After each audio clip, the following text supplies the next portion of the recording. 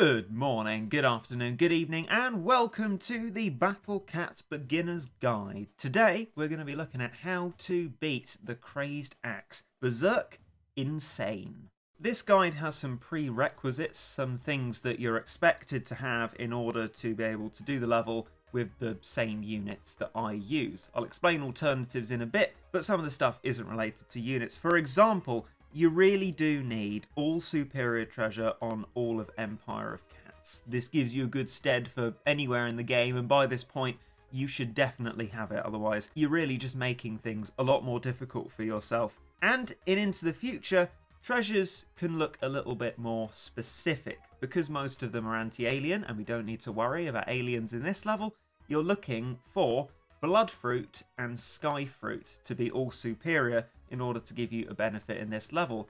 This will make abilities against enemies in this level stronger, and I have all superior for those two in Into the Future Chapter 1 and 2, and if you can in Into the Future Chapter 3, that will make things easier. Now, this guide follows on in a series of guides, and before this stage we've actually done all of the other Crazed Cat stages. There are a couple of reasons for that. This one is traditionally seen as the most difficult, but perhaps most importantly, this one doesn't give you a unit that is helpful on other Crazed Cat stages. The order that you do the Crazed Cats in should really be to give you units that will help you do Crazed Cat stages. Thus, I recommend starting with the Crazed Cat, which you're expected to have, then onto the Crazed Tank, which you're also expected to have. Now, these don't matter so much because they're meat shields and you can swap them out for meat shields that cost the same, although I definitely advise against using Little Wall Cat because that is a waste of 150 monies. Just swap in something for 75 monies if that's all you could use at 150. Things like Jiangshi, if you have that, are very useful alternatives as well. Definitely needed crazes are the Crazed Whale Cat and Crazed Dragon Cat. These will really help for stacking, which you need to do a lot of in this level, and there aren't particularly any alternatives, although you can perhaps look towards bigger ticket units that you have. Check the range of them on the Battle Cats wiki, which I'll link in the description, against the range of the enemies in the level, and if your number is bigger, they should be good to use, especially if they're traded against red or traitless for the Crazed Axe. As for true forms, you're expected to have a Razor Cat, and in this guide series you have been for a while. There is a significant advantage to having a Razor Cat to if your Wool Cat, say, was level 20 plus 9. There's not just +1 levels worth of difference. You get a huge advantage in protectability. Try the level if you don't have a Razor. Unfortunately, though, it will just be a lot more difficult. And I definitely advise having Macho Leg Cat, the true form of Gross Cat, because this one does seem markedly better than using Sexy Legs Cat as well.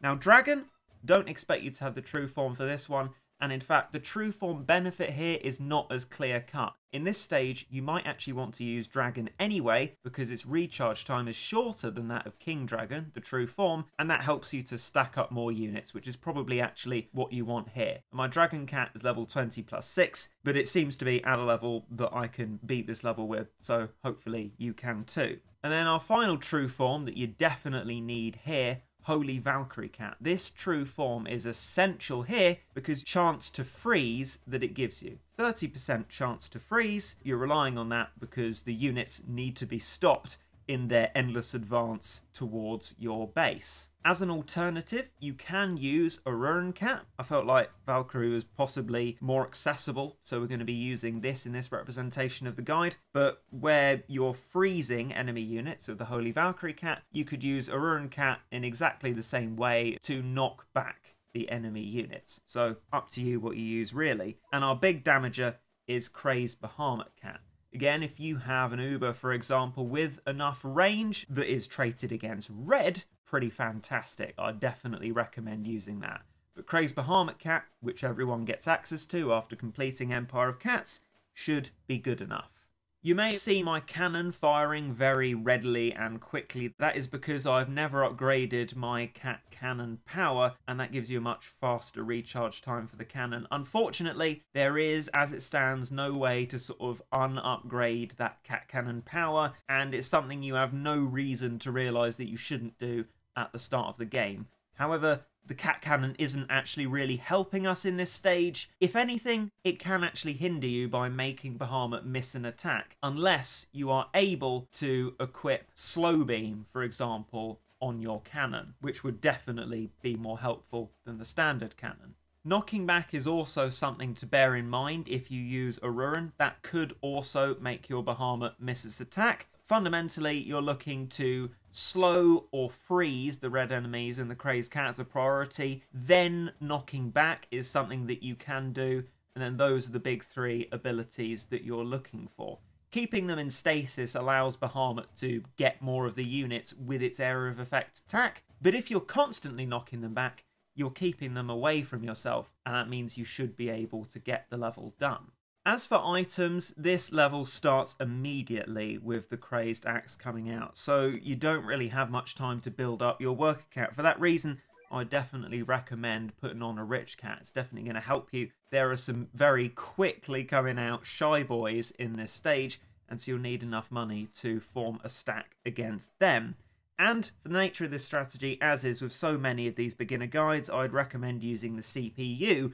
Once you have your worker cat at max level, the CPU will spam every unit in the most mathematically immediate way possible. Much more efficient than any player, thus giving you both a better chance of beating the level and a nice break for your fingers, so that you could have a chocolate finger and a cup of tea instead. Doesn't that sound nice? Now, the first thing you want to do is turn your CPU off so that you can take control of the start of the battle. There's the Crazed Axe, as I said, comes out immediately. All you want to do is basically just stall it with these units while your monies build up. Spawning Crazed tanks sort of roughly around the time that the recharge time comes off is about right for stalling the Crazed Axe. As you can see, I'm doing it a little bit too slowly. The Crazed Axe is moving forward. When it gets kind of this close, you might want to put out some more units, make sure that it definitely stays in its position, and you'll see a Cecile coming along. And for something like that, bring out your dragons so that they can hit it from behind the other units. The Cecile should give you some decent monies. As you can see, we are now in 5 figures. I'd recommend when you get to this point, putting all of your meat shields out, perhaps starting to develop a stack as well. And here are the shy boys, so bring out all of those stacker units, those long range ones, as well as the Crazed Well, because it will have that effectiveness against red, and it will get at least some hits on the shy boys.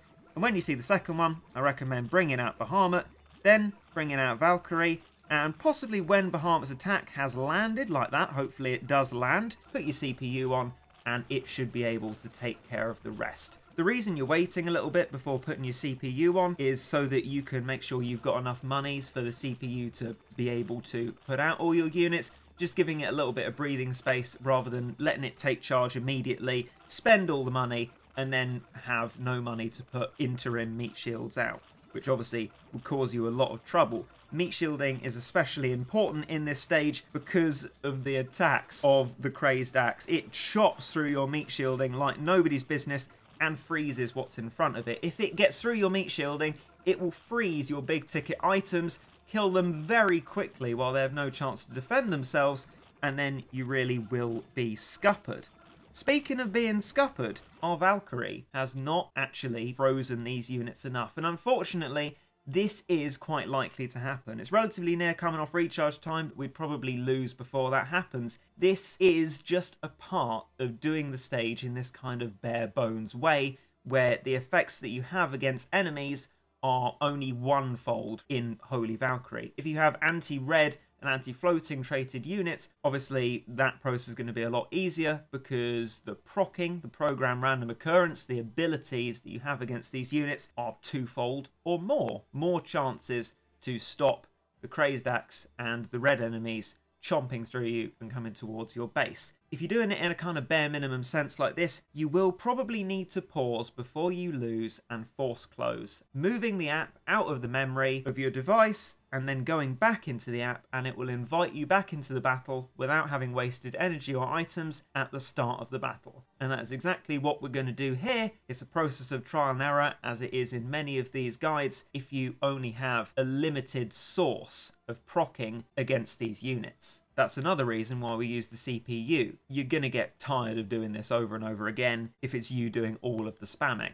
So we're going to do the same thing again, just trying to stall the Crazed Axe. Doing the Crazed Tanks when they come off recharge time is pretty much just right for stalling the Crazed Axe. One dies as the next one comes along, and you're unlikely to get crossover of deaths. So actually, we're being very efficient with monies doing it this way. And here we'll put all our meat shields out again and start to stack. Now that we're in 5 figures, it should be fine to do this. You want to make sure that you're keeping around 8,000 monies or more so that you can get the Bahama and the Valkyrie out, and then hopefully some in reserve to lead the CPU to it. So, Shy Boy appears. I'm going to put a Bahama out by the time that arrives on the scene. I imagine the next Shy Boy will be coming along. Might be slightly mistimed, but actually no. Looks like it's going to be just right. Put out all these units, put Valkyrie out, and let the CPU on. And we'll see this time if we get a more favourable proc rate. That was a good shot from Bahamut there, you could see. But the Shy Boys keep on coming along, so we really need that freezing or any anti-red or floating abilities that you have. Of course, either will work on the Shy Boy because it is red and floating. And there we go, another fantastic Bahamut shot. Now, regular viewers of this guide and, well, players of Battle Cats, frankly, will know that Bahamut is not definitely going to be that reliable. It very often misses shots, and if you don't see Shy Boys getting knocked back from Bahamut shots, it's probably because Bahamut has missed. And unfortunately, that does just tend to happen quite a lot. Remember, if they start getting onto your base and chopping down the health of it, force close, try again, and you won't have wasted any energy or items. Now, Valkyrie doesn't reliably stay alive. That's also important to note. If you see it dying, it does that. It needs to get its freezes in. You're relying on it coming to save you, basically, and stopping the advance of the enemies. And it looks like this has happened decently at the start of the battle for us. One Shy Boy will always replace the one that was dead previously, but if you can kill them at regular enough intervals, you'll only have 1 or 2 at a time, and you should be able to deal with them unless you get unlucky. You can see that even without the Bahamut shots, the amount of dragons that we had, at least before some of them got hit there, was helping to knock back the Shy Boys anyway. And this is why it's so important to build up a huge stack of these units. They can stay behind your meat shielding, stay alive for most of the battle, and just chip away massively at the Crazed Axe and the Shy Boys to a point where they don't become much of a problem anymore. And if your meat shielding stays strong and you don't get caught out, which isn't a bad reflection on you, I should point out, this just happens sometimes, you should be able to eventually see Bahamuts getting stacked. But then again, you saw one of them die there. It's the circle of life. It moves through this level, let me tell you. You can see here definitely the advantage of the CPU. Obviously, I've got no hands on this screen at all, and the CPU is taking care of it completely and seeing to the battle. There's evidence there that Valkyrie doesn't follow very well that outranging general rule of thumb that I talk about, because we're relying on it for its abilities and not its sort of long-range survivability. And there we have it. The Crazed Axe has been defeated, but not the first time, as you'll note. Sometimes the start off to this battle doesn't go well if you don't get enough procs in from Valkyrie, and that is not a bad reflection on you. That is just the luck of the draw. Luckily, with this stage, you are able to try again without wasting any energy because of force closing. And upon beating this stage for the first time, you will be given the Crazed Axe. Unfortunately, all Crazed Axe really gives you is a rite of passage to getting the true forms of these crazed units, the manic stages, because now all of the crazed stages are done, and I'd recommend doing Crazed Axe last because it doesn't help you get any of the other crazed units. This is important to reiterate. If you don't have other crazed units, I just definitely recommend getting them first. There is no rush with getting the Crazed Axe because it's barely going to help you anywhere. It's probably worth, if you're on the day of Crazed Axe, waiting for next month to do it, getting other Crazed Cats that will help you in this level first. It's important to think about the order in which you're doing Crazed Cat stages because you can use which crazed units you get to your advantage. And so that'll do it for the Crazed Axe guide. If you have any queries, any struggles, please explain them to me and I will do my best to help. Any questions, ask them. Now that all of the Crazed Cat stages are done, we're going to be looking forwards to completing all of Into the Future Chapter 3. So, be doing those levels in the meantime, getting treasure as you go along. But until then, I bid you goodbye, and I hope you enjoyed.